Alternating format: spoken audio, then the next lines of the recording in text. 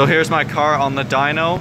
It looks like he's just figuring out the software, as he doesn't tune too many cars on ECU Masters, but he is an amazing tuner, so I have no doubt he'll figure it out. They use Dynapack dynos, so they're hub dynos, but they are calibrated to act a lot like a roller dyno, so the number is not going to be much higher than a regular roller dyno for anyone out there. Alright, looks like he's going to get into it shortly, so I won't be able to talk anymore. But I'm going to try and film some of the full pulls, the high horsepower pulls, and we'll also show you guys some of the cars in the shop, as there's probably 5 or so cars with over 1,000 horsepower in the shop. So stay tuned for a very cool video.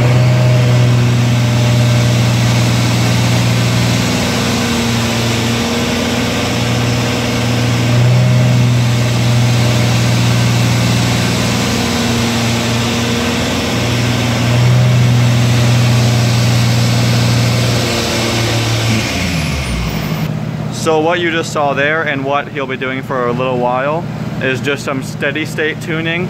Nothing for power yet, just going through the RPM range and getting the partial throttle tune really ironed out. And I'll film a little bit of it because it's kind of interesting, but I'll mainly turn the camera off until we get to the big power runs.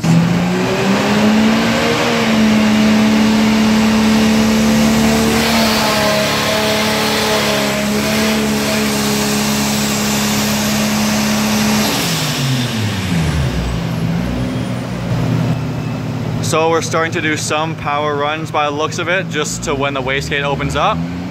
So here we go.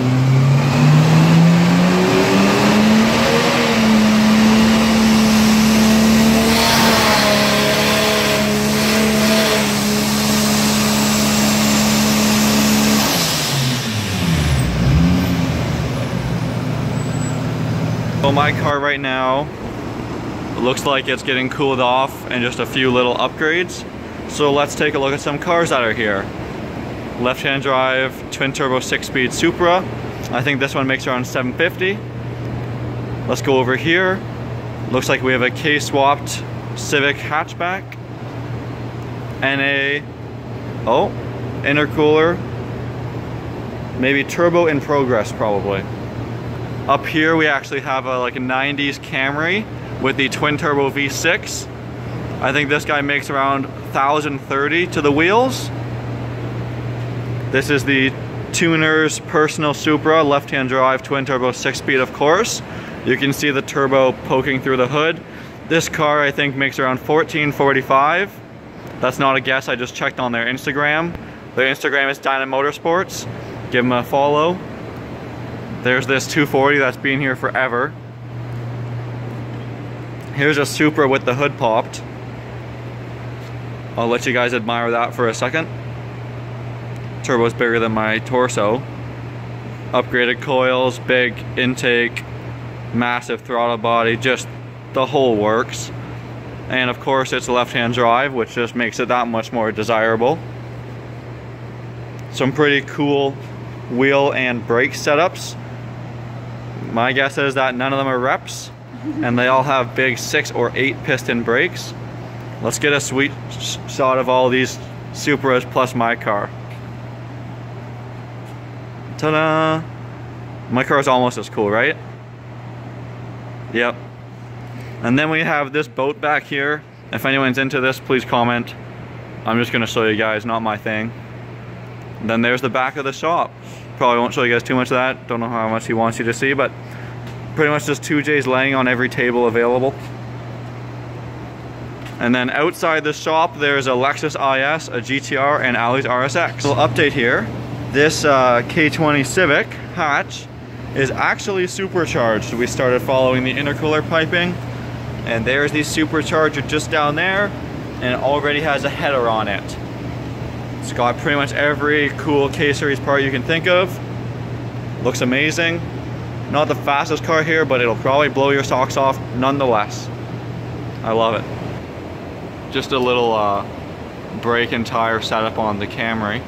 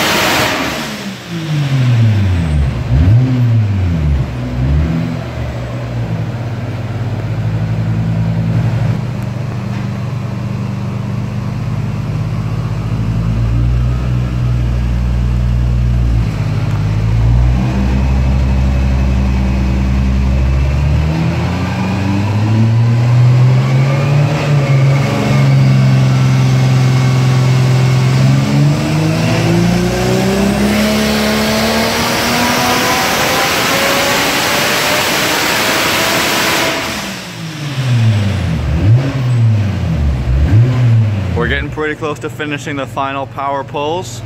It is above 500, but I'll save the total number, the final number, till the very end. So my car just finished tuning, and the good news is it didn't blow up. And I think the final number was 518 to the wheels.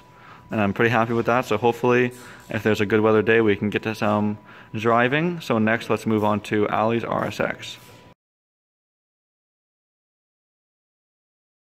Alright guys, so we're here the next day.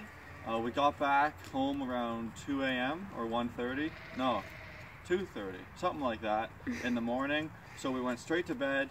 I didn't really rip it much on the way home since it was snowing, but the final numbers, if you follow us on Instagram you would have known, were 520 wheel horsepower, with the limitation being the pump gas. 91 is what I had in the tank. So I'm pretty happy with the numbers. Obviously it could have made a lot more with race gas and a few other small things, but I'm trying to keep it a nice daily driver. So what we're going to do now is warm it up and then take it for a rip down the road, and we'll film the in-car acceleration to compare with the video the other week of freshly installing the non-tuned turbo. Alright, let's go. So we're stopped now, and I'm going to get it up to a roll. Then once I shift in second, I'm going to punch the throttle, and hopefully you guys can get an idea, maybe with a little bit of the RPM and everything, of how fast it goes. Alright, here we go. First gear doesn't do much, so I'm just going to shift into second. Are you ready? Yeah.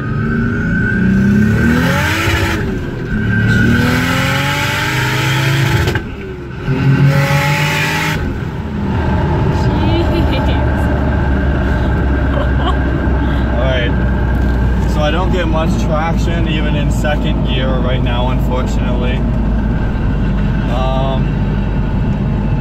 So maybe what we'll do is we'll turn around, because that's probably the straightest stretch, and I'll do another quick pull, maybe in third gear this time, and hopefully not lose traction.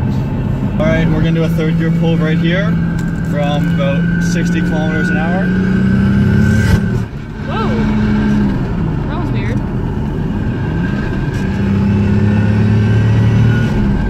Okay, here's another third gear pull.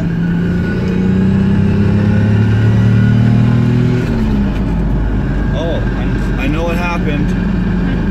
We blew an intercooler pipe thing.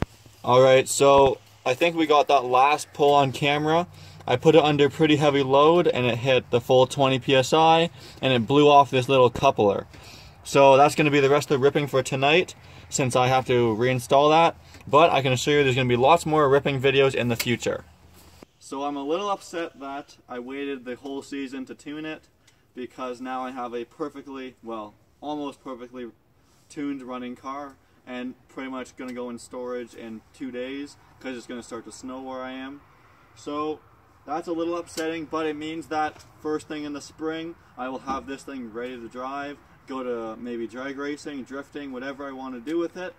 So stay tuned for that. This isn't the end of the Aristo by any means. I'll be working on it this winter, and let me know if you guys want to see any other videos. But this car is getting really close to a point where I was envisioned it. I'm going to be doing some carbon fiber interior and trim pieces, so stay tuned for that as well. And as always, please like, comment, and subscribe.